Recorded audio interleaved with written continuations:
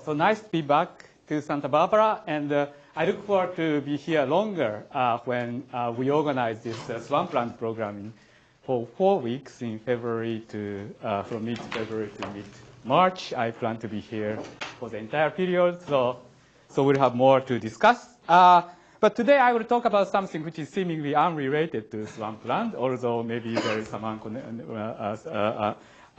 unseen connection in future. The title is High Energy Behavior of Mellin Amplitude. This is homage to the paper by David and Paul Mende.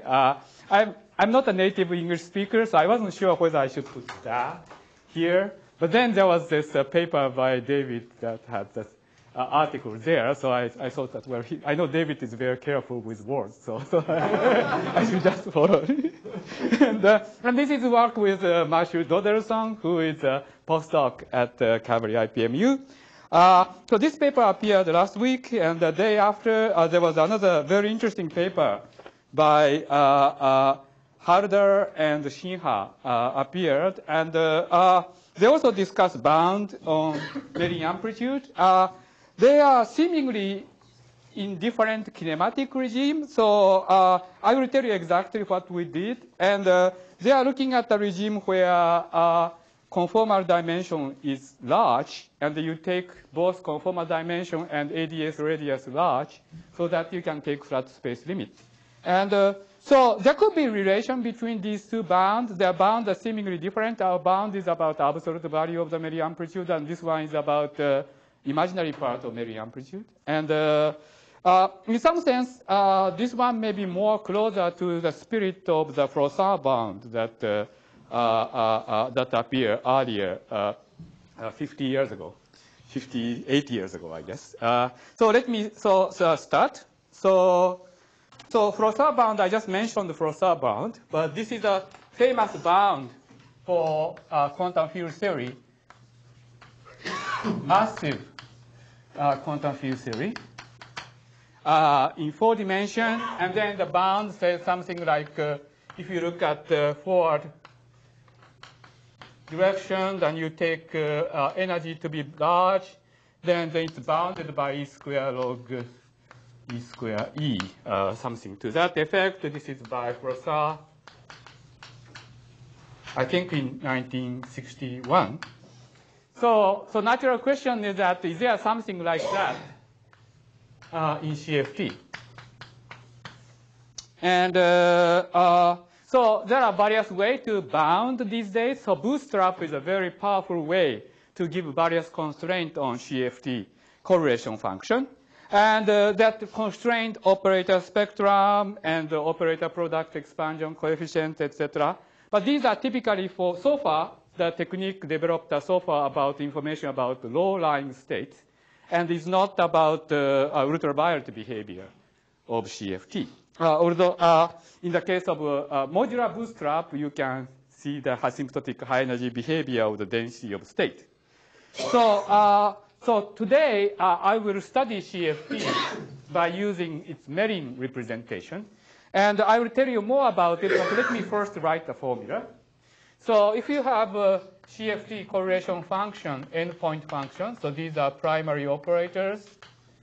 And then suppose you are in Euclidean D dimension. Oh, by the way, so often I get confused, especially when things involve the ADS CFT correspondence, what D is. So I take, in my talk, D is a dimension of space-time of CFT. So if you have ADS dual, it's D plus 1 dimension. So you have this, and then you have a bunch of integral. I will tell you exactly what these variables are, and then you have a Mellin variable. And then you have I and j goes from 1 to n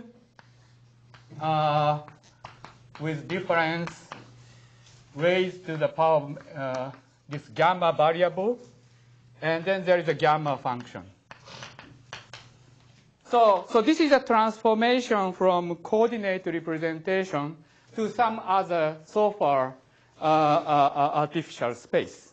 And the integral is taken in the pure imaginary direction with some constant shift. And so I will tell you more about that later, how you choose C, etc. And this M is called the Mellin amplitude. So the kind of bound that I'm going to introduce is a bound on this amplitude. And so notation will be explained in more detail later. So the main result, in case you have to leave or you have to check your email during the talk, is that we'll focus on the case for n equal d plus 2 for reasons that will become clear. In this case, kinematics become particularly simple. There is no fundamental physics reason, I think, that we have to restrict ourselves. And I would very much like to generalize to other point. But so far, I can tell you about this particular case, and I will tell you why it simplifies. So in that case, I can say that the amplitude for fixed angle is bounded by e to the d plus 1 minus d, where delta is the conformal dimension of external operator. Here, for simplicity, I'm taking all these have the same conformal dimension, but this can be generalized for e goes to infinity. This notation is different from this notation. I will tell you the translation between this and that. And so here I am taking. In theory, is dual to 4 dimensions. So I'm. D would be 3. No, this is NED. This is NED. This is NED. Oh, if I'm interested in duals to 4-dimensional theory. 4 dimensions. So D you. would be 3. Yes, And that's. N would be 5. N would be 5. Yes. Yes.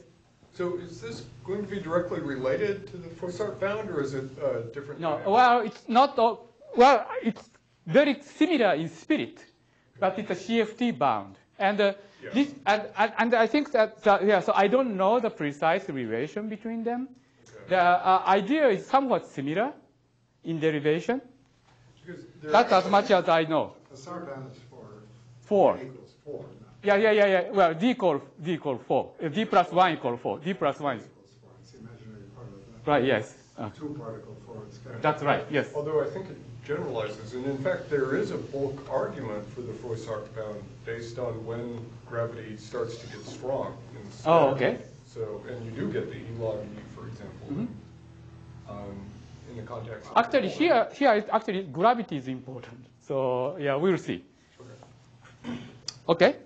So yeah, so I very much want to generalize this to other n. I have not so far succeeded in doing that, but I strongly suspect there must be one. It's just that we restricted to the case of this case because kinematics is simple. I think that this can be generalized. It's not simpler for a smaller n? We'll see that for small n, we don't have analogous conditions. So yeah. Well, I will tell you how we derive this. And yes? Do you really mean much less than there, or just mean less? Well, to be precise, the condition is the limit of m e divided by e to the d plus 1 minus d plus 2 delta with e goes to infinity is 0. Well, or more precisely, the integral of this with this converges or something like that. Okay. Yeah. So these are the conditions. So this talk is mostly about CFT. For the first 2/3 of this talk, I will not refer to ADS CFT or the bulk ADS, except for when I introduce some notation, I motivate that. But I do not assume the existence of ADS dual. In the last third of my talk, 20 minutes or so, I will discuss what happens when ADS dual exists. So if you have ADS D plus 1, CFT2, CFTD, excuse me, then interestingly, if you have a 3-level Witten diagram, then it violates this condition. So that means This, be right back. Delta, of course, is greater than 1, right? Delta is greater than, well, yes, the delta is finite, yes. Yes, yes. So the right-hand side It goes to 0. goes to 0 Yes. rapidly. So, sorry? Rapidly. Right, well, it decays power, like power, yes. So tree-level Witten diagram does not have this property. Typically, if you calculate Mellin amplitude using tree-level Witten diagram, it's a positive power of energy. It's a polynomial interaction in the bulk. So it violates this condition. So if you just have perturbative gravitational theory with finite number of particles, then the CFT dual violates this condition. String theory satisfies it. Did you define m theta limit? Sorry? Did you define what m theta? This is finite. What is that? So this can be generic. So we can choose this as far as it doesn't take some particular limit like 0 or something. Then it can be. No, maybe I missed Yes. your definition. Yeah. So there is a. Function of the dimension. Yeah. So I'm sorry. So eventually, so I will later parameterize gamma as pi dot pj with some momentum, and theta is a relative angle of these vectors. So I haven't explained all the notation. Okay? Yes, please. When you do have a gravity dual, is your large energy limit going to be the regime where you form black holes in the bulk? Well, so this is what I would like to talk in the last third of the talk. But what we'll see is that if you raise energy, eventually first string theoretical effect dominates, and eventually black hole forms. For finite angle, it turns out that this effect is dominant, and the black hole formation effect is subdominant. So this overwhelms the stringy Gross-Mendel type behavior, overwhelms the effect. However, if you take the small angle limit in the iconal limit, just like Gabriele Veneziano and collaborator did, then there can be a kinematic region where black hole effect is dominant. So in either case, what happens is that this effect modifies this power of behavior exactly in such a way that this is satisfied. So that's what I would like to show you in the last third of my talk. And by string theory, you mean tree level in string Tree level, yes. And finite alpha prime. Finite alpha prime is important. If we take a zero slope limit, then you get back to here where this is violated. Okay, any questions so far?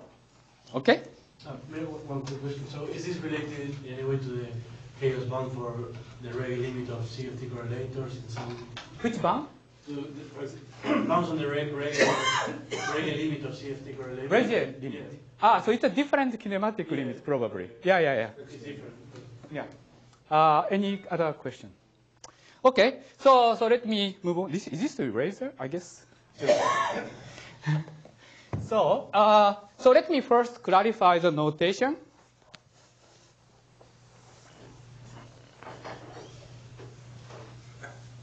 So string theory is going to give you exponential behavior. So if you Sorry? say it satisfies it, Well, exponential behavior that you found with Paul, Yeah. if you translate to the Mellin amplitude, becomes inverse power of behavior, which exactly sort of satisfy this condition. So, yes? what deltas? Hey? For what deltas? Well, I will tell you, but for sufficiently large delta, it satisfies it. Yes. What does that mean in terms of string theory?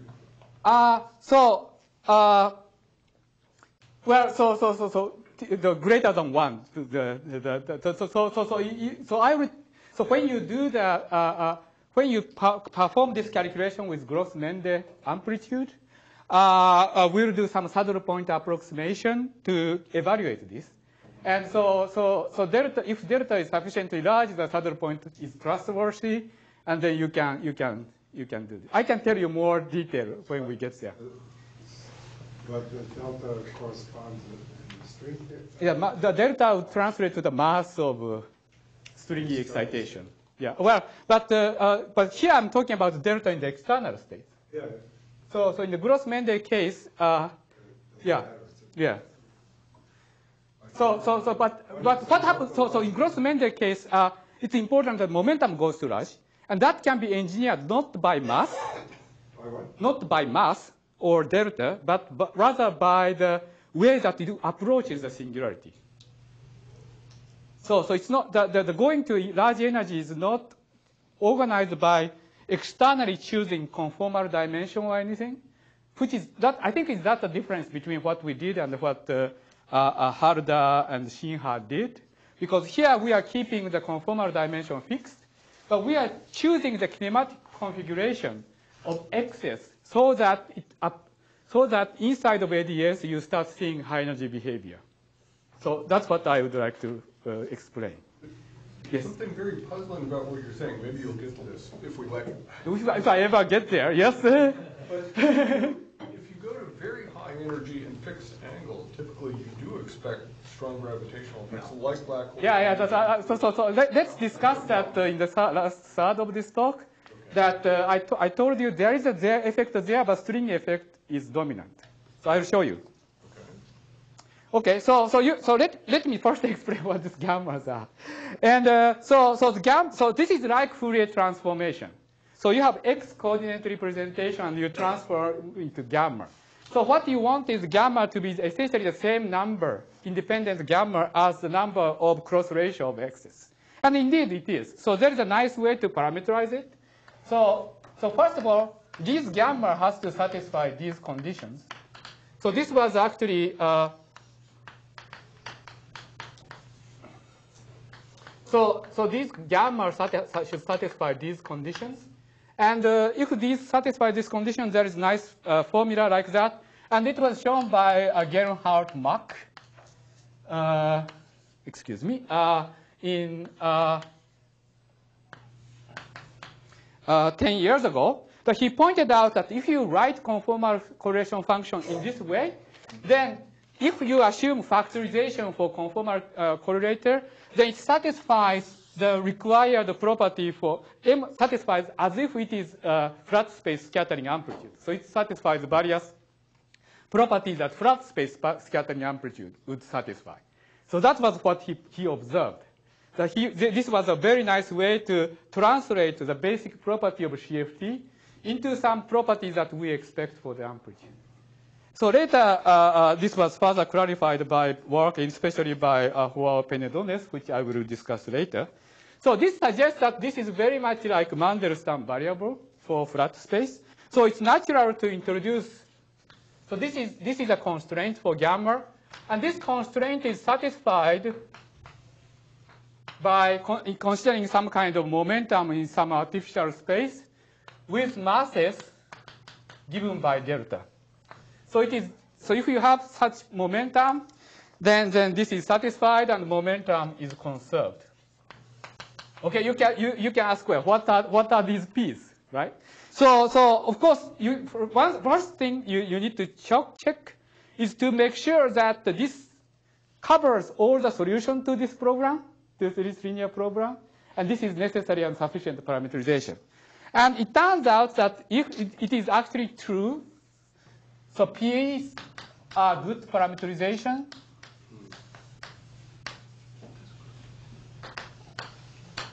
If P's are a D plus one-dimensional vector. But isn't there an issue for large enough n? Yes. Thank you. Yes, you know much more. So what happens is that when n is less than d plus 2, provided n is less than d plus 2, that is that if n is less than d plus 2, then the number of independent cross ratio of x's is equal to 1/2 of n minus 3. And this is actually the same as the number of independent Mandelstam variable. So it works for these regions. For n is greater than, so what happens is that if as far as n is less than d plus 2, then so you have enough space for p's to move around, and then if there are no constraints, then this is necessary and sufficient. If there are too many n's, then there are linear relations between them. So then this doesn't work, so you have to do something more. So for my talk, I would be interested in the case when n equals d plus 1. So this parameterization is good. For other cases, you have to worry about it.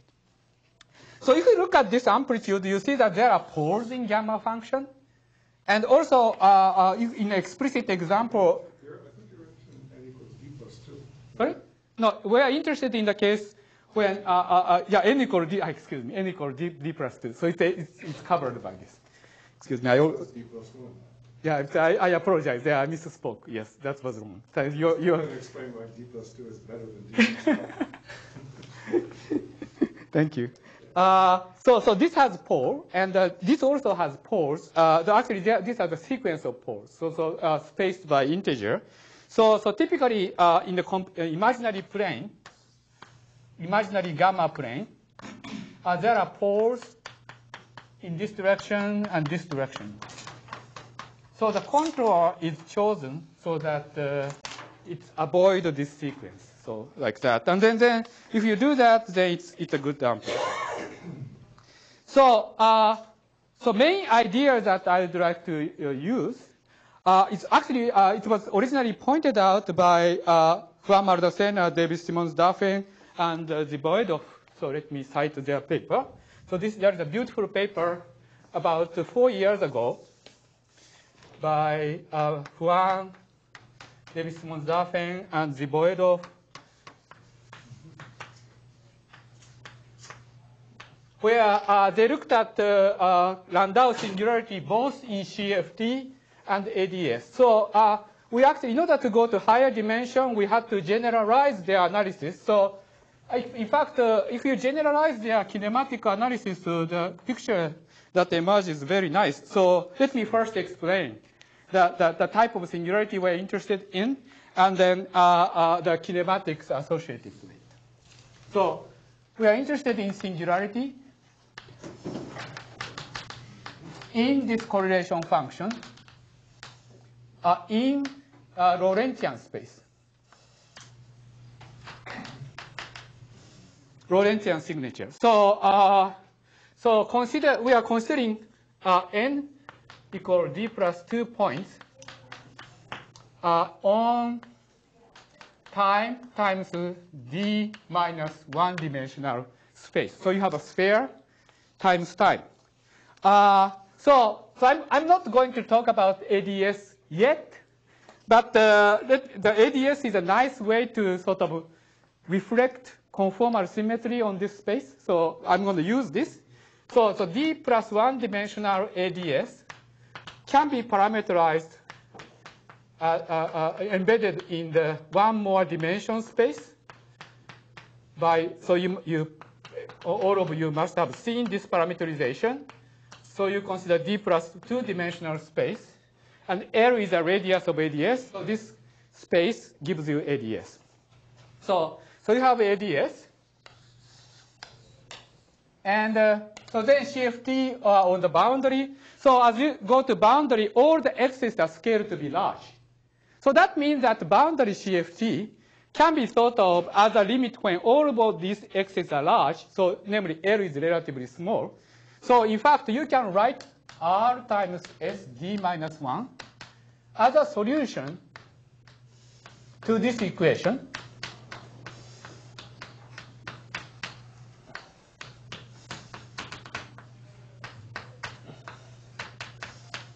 Equals 0 now. But this is still D plus 1 dimensional space. Then what you do is you take quotient, where lambda is R not equal to 0. Like Just this. say you're going to have one sphere, Right. two sphere of equal radii, and you're shrinking. Yeah, you can say it that way. Yeah, that's right. So you can write this circle is the same radius as this sphere or something like that, and then you take quotient. So it's like a projective space, but in Lorentzian signature, projective space. So this is a nice parameterization, and the reason that kinematics works nicely is that if you have n equal d plus 2 points, then they can summarize it in the square matrix. So you have this matrix X, which is like a collection of n point. So suppose you have n point, d plus 2 point, then each one of them satisfies this. So you have d plus 2 times d plus 2 matrix. Right? I hope that's clear. That's So- why D plus 2 is good. Sorry? That's why D plus 2 is good. I think that if you are careful and think carefully about rectangular matrix, then you can do other things. We just wanted to put out this paper soon, so we didn't do thorough search, but because the point is clear even in this case. But we could do more thorough thing later. In fact, so maybe I'll come to that later. So now, so there are two types of singularity one can consider. So there is a situation where you choose some boundary point. So let's say, for example, in this case, you choose 4 points. Suppose this is 1 plus 1 dimensional CFT, so the bulk is 3-dimensional, and so then D plus 2 is 4, so you choose 4 points. So you can have a situation where you have a point in the bulk of ADS, and then you can connect these points to the boundary with light-like geodesic. So, and then in such a way that momentum conservation can be satisfied at this bulk point.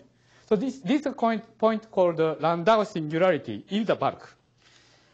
There is also another situation, and so now I'm testing my own drawing skill, which is so suppose you choose another 4 point, but these points are now located on the boundary. So suppose this is on the other side. So then it goes around, and so they look the same, but this point is on the all these counts are boundary.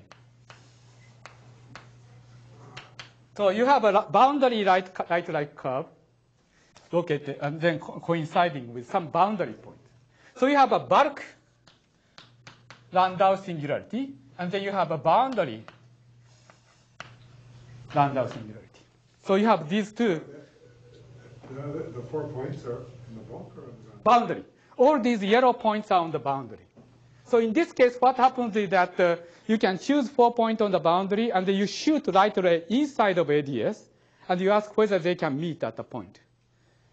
So are they continuously related? You can take that. Yeah. So that's what I want to tell you. So this is more generic than this one. So the reason that this presentation is nice is that you can easily represent these kinematically in terms of this matrix, which is to say Isn't the second one just limit of this. limit Limit of this. Yes. So limit of this, and so you can say that in the using linear algebra language, that is that the bulk, there is a bulk Landau singularity.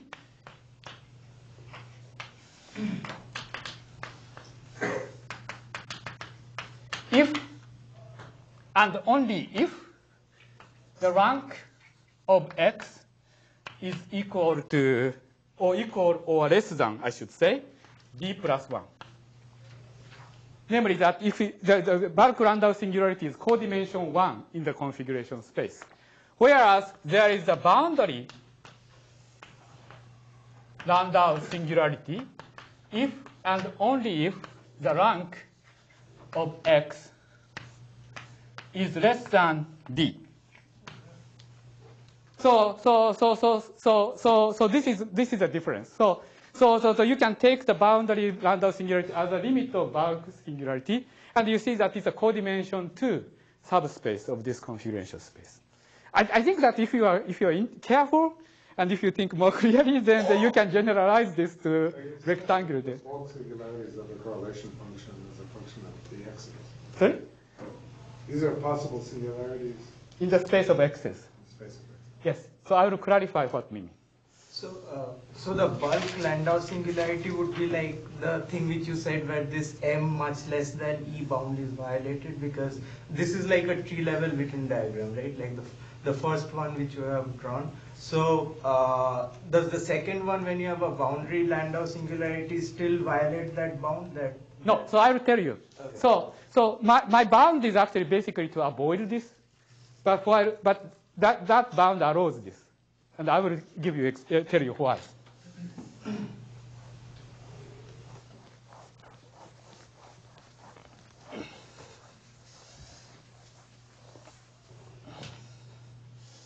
Okay, so let me do some example, because this will clarify it. So example, yes? You didn't explain this, but I don't understand. This is like Landau's announcement. If the rank is, if there's no determinant, doesn't matter, so rank is d equals +2, then you can move, or you can. There are no constraints, yes. You can deform away from where it's to the singular behavior. Yes. That's the thing. Yeah, so what happens is that the generic case, you cannot have this, but then as you take this codimension one subspace, you start forming it, and then our point is that this corresponds to high energy limit. This would correspond to high energy scattering, because Landau singularity is a UV problem. Oh, I guess singularity is a singularity. Singularity, but it reflects on the, it's characterized by the fact that you have light-like geodesic. So basically, for example, if you write a Feynman diagram,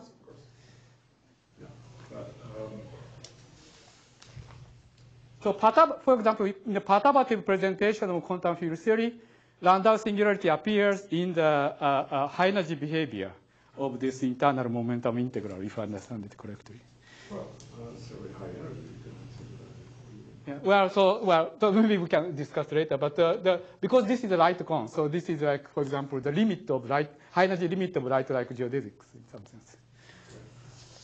Yeah, so let me give you some examples. So the example is d equals 3. So that means that we have these 5 points.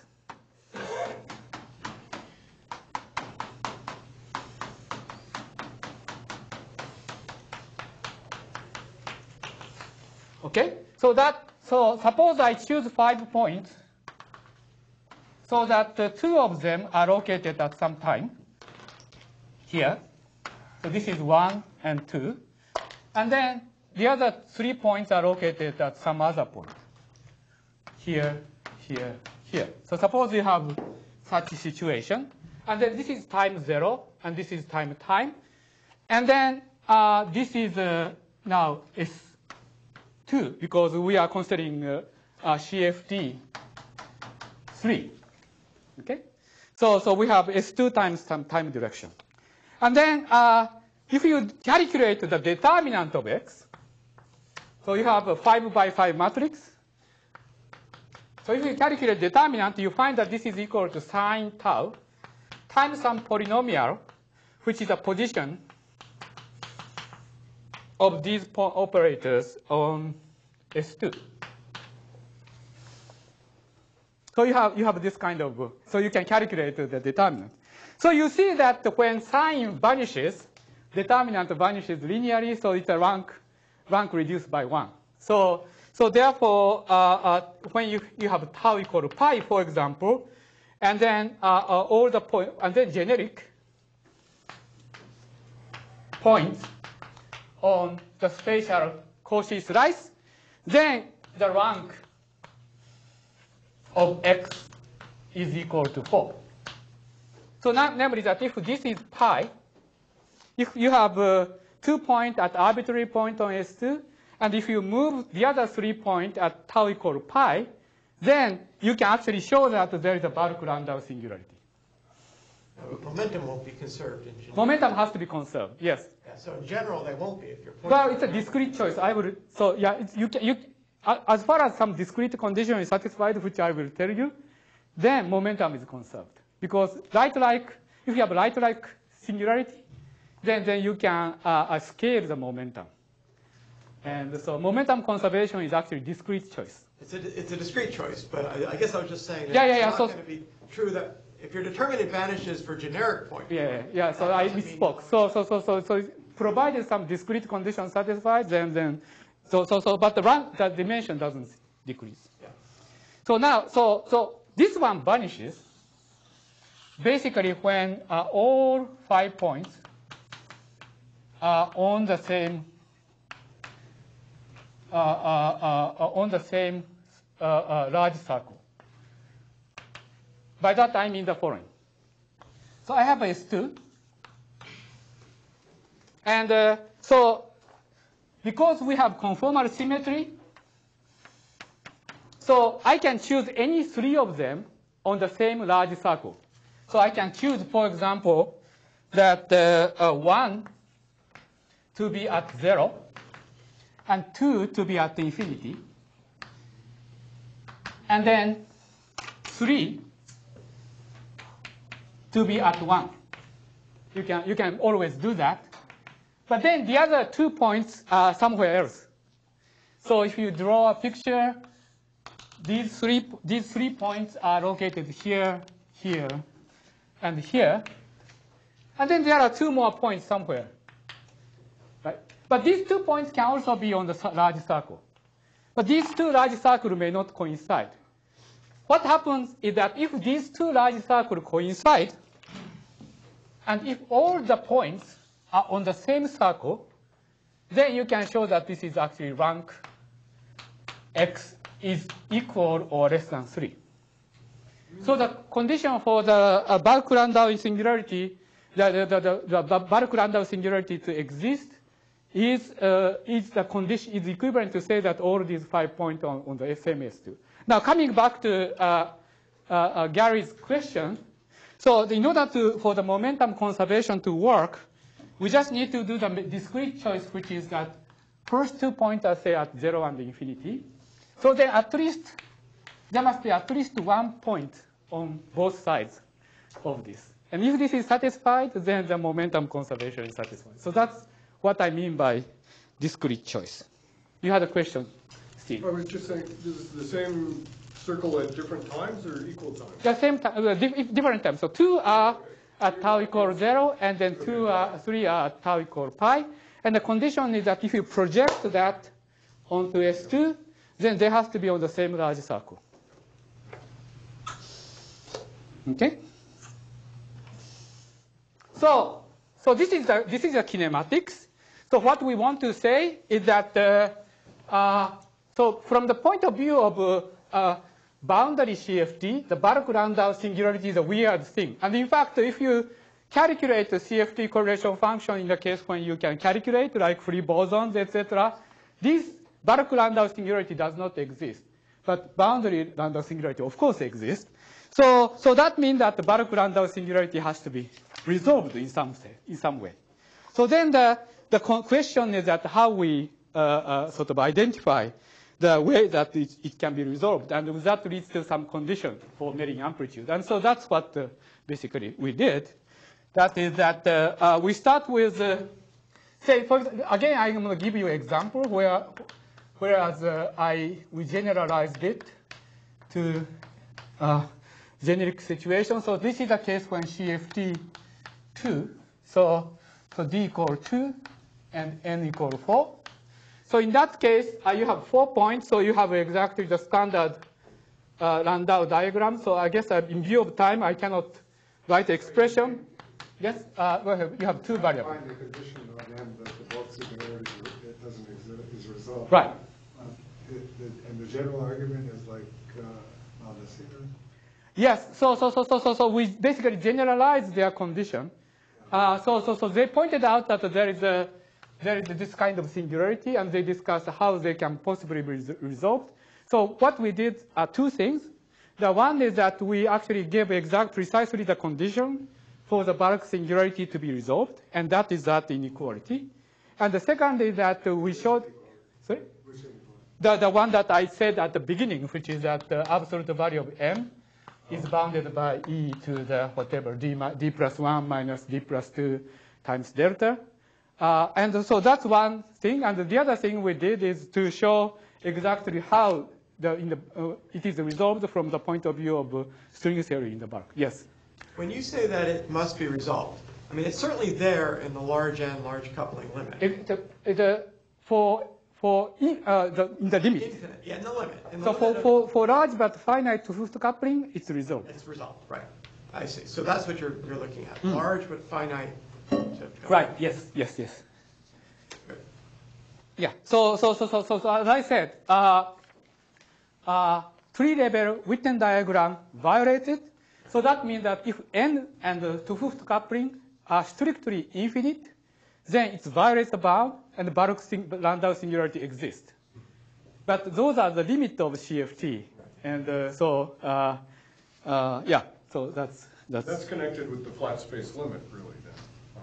That's actually Yeah. Well, so let's discuss that later. So we have this kind of things. So in this case, we have, so this depends on only one variable z, which is a cross ratio of this 4 point.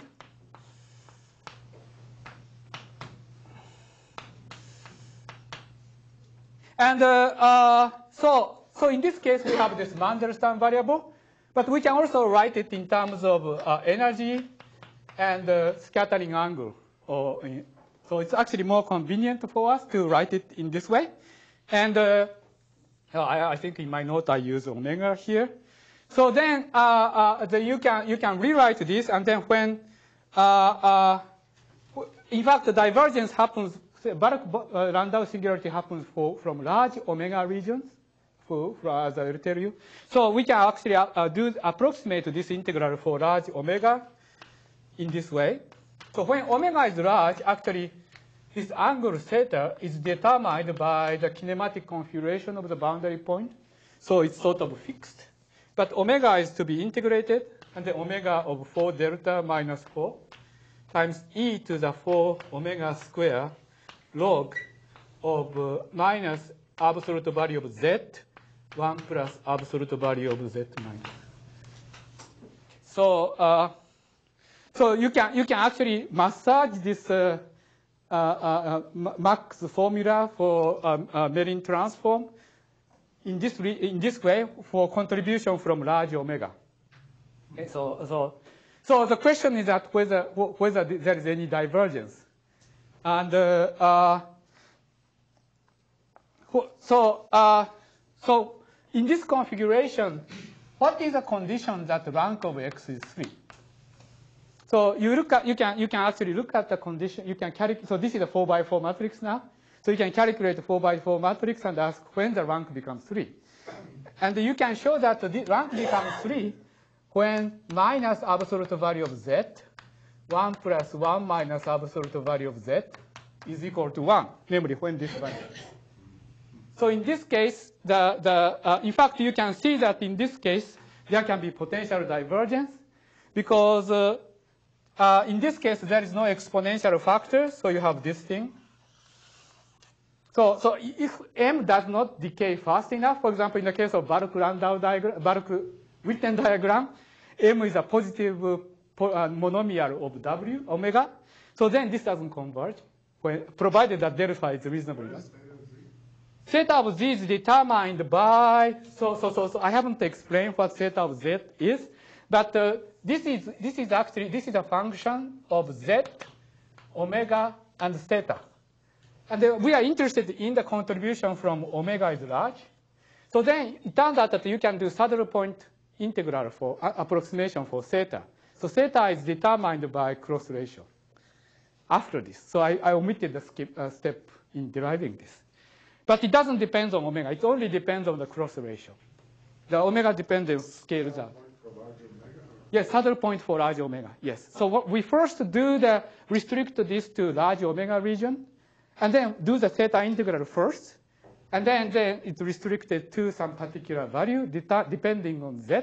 So as far as z is generic, then this is fixed angle. And in fact, in the limit when this becomes that, it's actually finite angle. And then this. Okay. So that's the Landau singularity. So this is where the Landau singularity is. Yes. How can the ratio of two positive numbers? Yeah. So that's a very good question. So this never happens in Euclidean space.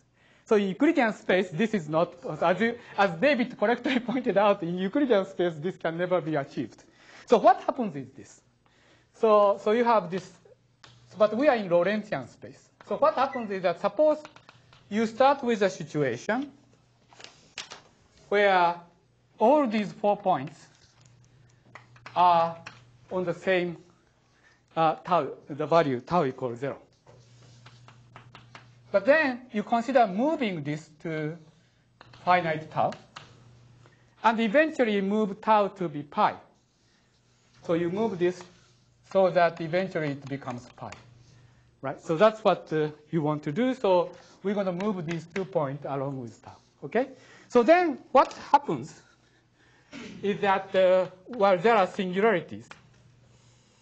And so what happens is that these 2 points start moving around, and then what happens is that, therefore, z, so you have z and z bar. So initially, z and z bar are somewhere in the complex plane here, the real number, because it's a real number. So then what happens is that the z, I should use a different color because these are not reflected on this. So z moves around this and then lands somewhere here. So this is z.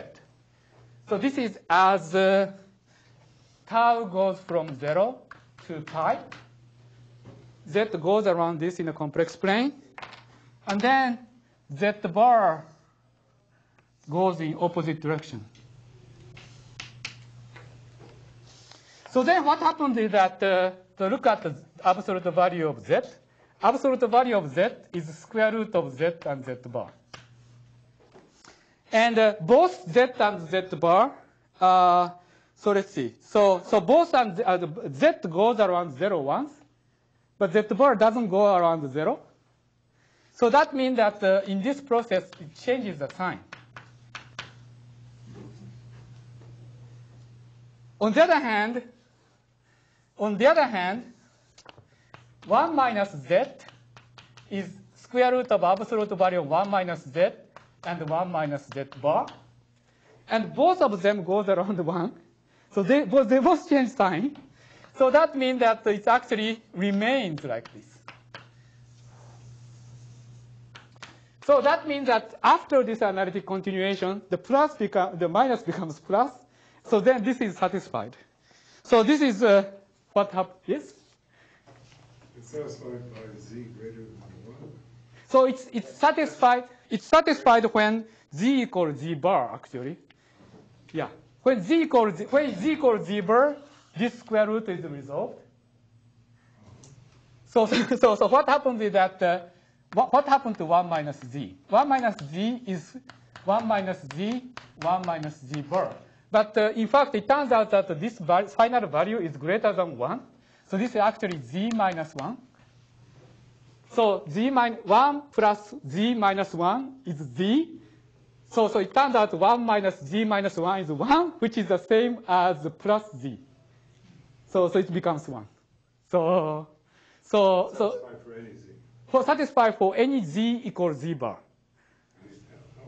It's all real. So that's why it's codimension 1. So z equals z bar is a codimension 1 condition. So it turns out that near z equals z bar, you can actually write this as z minus z bar divided by 8z squared, z minus 1 squared. So you can write it that way. So you see that you have this, and then this. So that means that, for example, if this is a power law, this is a positive power in omega, then there will be a power singularity at z equals z bar, because you have this integral. So if you do this integral and rescale the integral, you find a power singularity, which should not be there. So that means that it has to be resolved. But then it's easy to see how this singularity can be resolved. In order for the singularity to be resolved, it has to be that this integral should be convergent, even when z equals z bar. So let me actually erase this and write the integral clearly. So because this is the important point. So if you combine this, then what happens is that in this limit, the integral becomes this times exponential of 2z squared, z minus 1, z minus z bar square omega squared.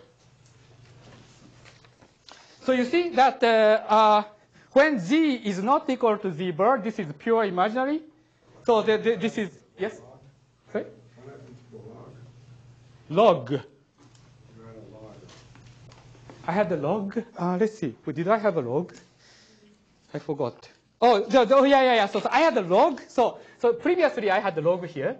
So I had a log of minus z 1 plus 1 minus z.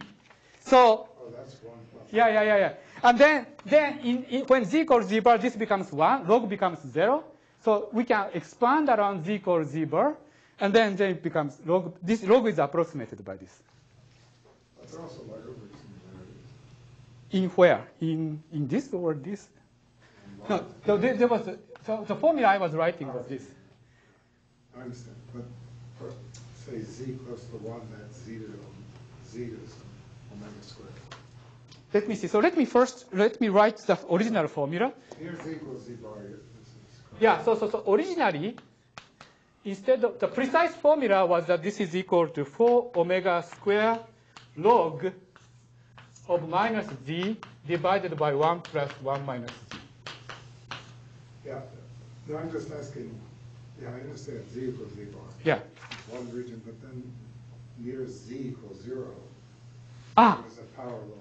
Yes, thank you. So z equals 0 is the special kinematics. So I'm assuming that z is generic, but z equals z bar. So you can, in addition, take Endpoint, Yeah. or endpoint squared. yeah. So you can have higher codimension singularity, where you can still have divergence. And I will, if I have time, I will discuss that. That corresponds to boundary right cone singularity, the Landau singularity. So here I'm talking about bulk Landau singularity, which is codimension 1. That's like when one of those points hits 0. Yeah, so bulk Landau singularity happens when just one condition, which is move this to here. And the boundary Landau singularity requires these 4 points to be coordinated. So for example, well, if you take z goes to 0 in addition, then there will be some additional thing happens. So that's, can I go on? Yeah. So you see that therefore, the way singularity happens is that if this does not decay fast enough, then this exponential factor has to help you to converge this integral. So that means that if z equals z bar, there is no exponential factor. So then integral diverges, and so therefore it's clear how you can resolve this singularity. So singularity, so Landau singularity at z equals z bar is resolved if and only if this integral is convergent, which is that d omega m of omega to the 4 delta minus 4 converges.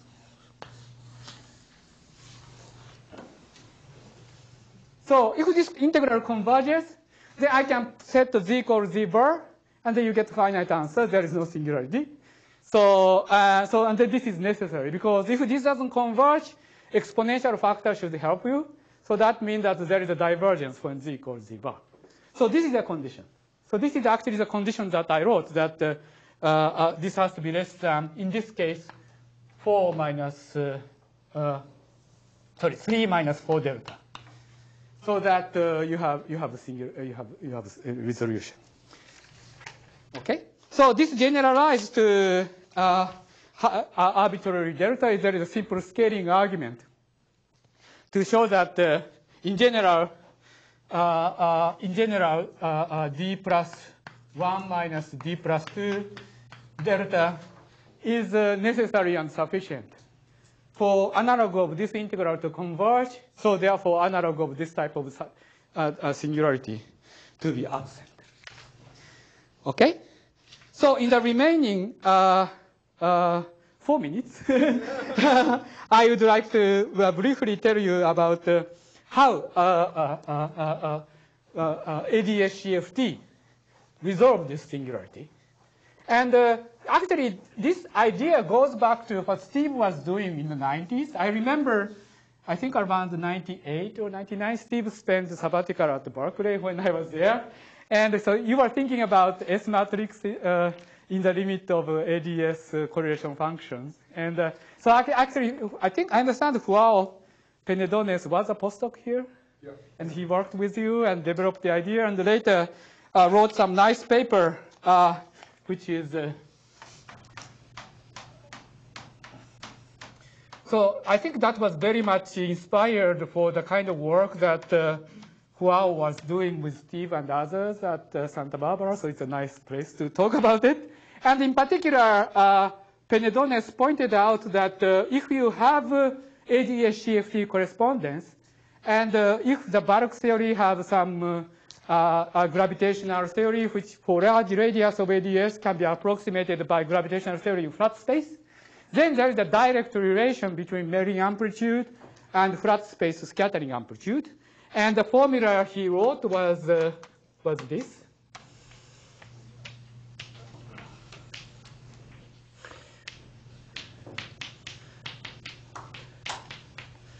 It's the same D.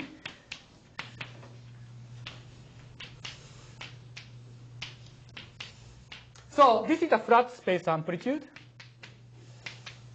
Yeah, actually, this goes back to an earlier paper where Joao and Mira Gary and myself extracted the flat space amplitude as the coefficient of the singularity. Yeah, and there is also related work by Joe Polchinski and Staudacher. I think, no? There was a later paper with Joao. Oh, maybe I remember the causality between them. So anyway, so from this series of work, there is a nice relation between the flat space scattering amplitude, which appear in the interior of ADS, to the Mellin amplitude like this. So this is very nice then, because we know a lot about flat space amplitude in string theory. So then we can translate that to Mellin language. So what you can show is that, for example, if the flat space amplitude is monomial of momentum, then Mellin amplitude is also monomial.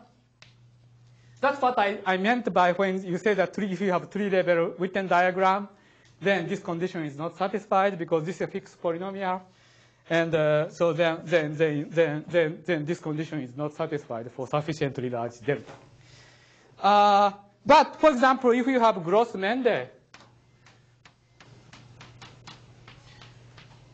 behavior, then it's a different thing because David and Paul pointed out that in string theory, for finite angle scattering, there is an exponential decay of the flat space amplitude, and we can just plug this into here and then see what happens. And then what happens is that this is going to go like L string omega f of theta to square root times d minus summation I delta I. So you see that this is going to go to omega of d minus d plus 1 delta. This is really nice because this is exactly what required. So this is smaller than omega of d plus 1 minus d plus 2. D plus, d plus, so there is something. D plus 2. That was why I was mistaken. Minus d plus 2 delta. So just 1 power of omega lower. So this is exactly what's required by convergence. I think. Are you waiting to use this room? So anyway, so this satisfies this condition. Okay. So this is most I wanted to say. If you could give me 1 more minute. I wanted. Yeah? This is for D equals. This is for any D. This is for D equal 2, N equal 4. So D equal 2. But doesn't the saturation doesn't give you something that is logarithmic? So if this is like this, then it's logarithmically divergent. So that's why it has to be much smaller. So for example, this would give you convergence. So this would give you amplitude which goes like 1 over omega, which is logarithmically divergent. Your amplitude goes like 1 over omega square. The big precise, much smaller, something that goes. It's just notch below what we require. No, but not even logarithmically below. Right. Surprising that. I mean, Yeah, it's very soft. exponential decay, which you think would be really soft, is, Yeah. is just barely squeaking It's very avoiding the singularity. barely avoiding. And worse than that, if you look at, again, high energy scattering fixed angle due to gravity, right? We wrote a paper about this, David. I thought we finally agreed on it. Then gravitational effects can become important, and I think something even bigger than this. Right. Yeah. So anyway, so this is what we found. So you can ask, well, then gross Mendel behavior is so strong, can it resolve the boundary Landau singularity too? Which it should not. Right. So we need to test it. So we tested it. So this is how we figured. So let's consider again the case that we studied earlier, which is d equals 3, n equals 5, which is the case that I explained the existence of singularity where you have 2 points at tau equals 0. And the other point at tau equals pi. And I told you that in order for the bulk Landau singularity exist, it's sufficient for these two sets of points to be separated by pi. But in order for the boundary Landau singularity exist, then all these has to be on the same large circle. So I told you that 3 of them can always be on the same circle. So 3 of them can be like this. But then there are another circle, which you may call phi 4 and phi 5, where these extra point can be located. So this is like, oh, sorry, the color is wrong. So this is like 1, 2, 3, 4, 5. So you can have that situation. So then what you can show, what you find is that as far as tau equals pi, then the rank of x is 4. But then if phi 4 and phi 5 go to 0 with phi 4 over phi 5 fixed, then rank becomes 3. So you can ask, well, could there be a singularity like that?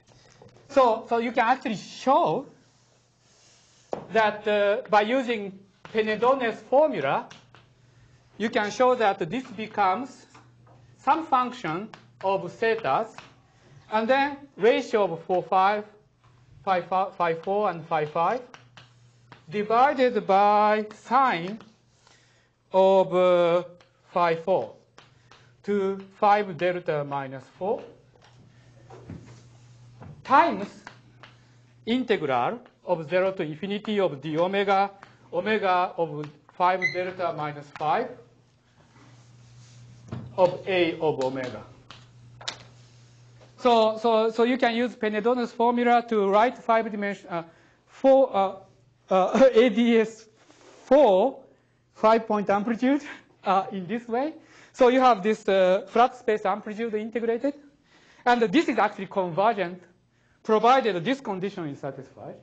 So this part factorizes, and then there is a singularity coming from this sign factor.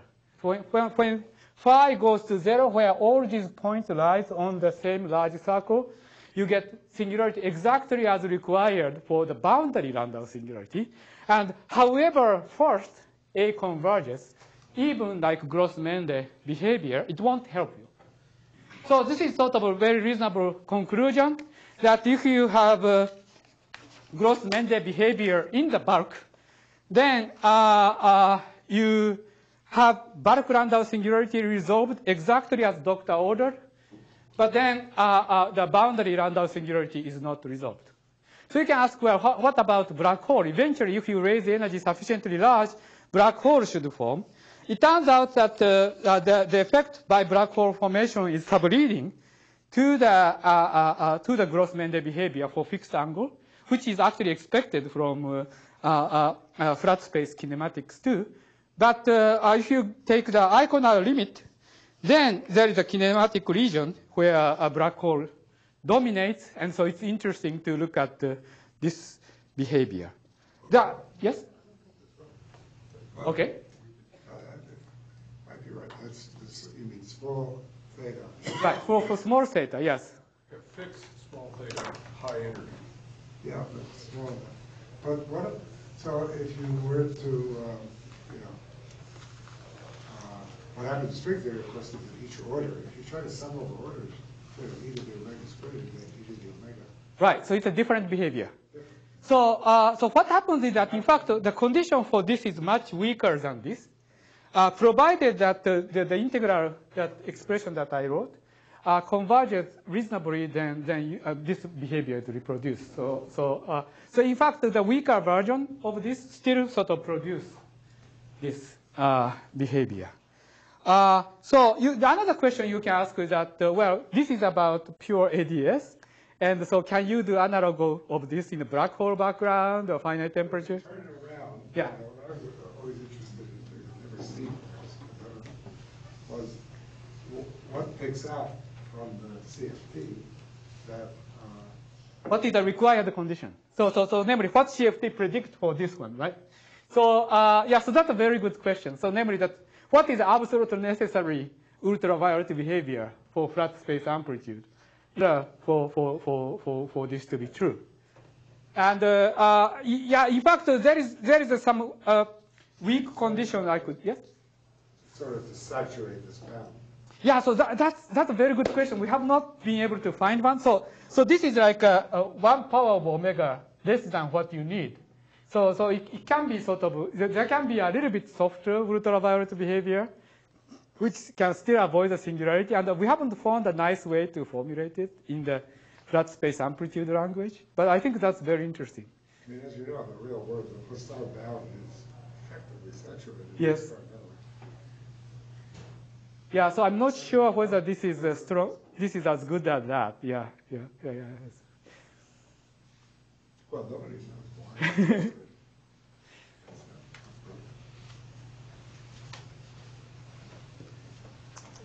Okay. Yeah. Hi, Dave. I'm just tired of sitting on the floor, so I'm standing. Oh, okay. We didn't think you came through the window. Wormhole. So let's thanks everyone. Thank you.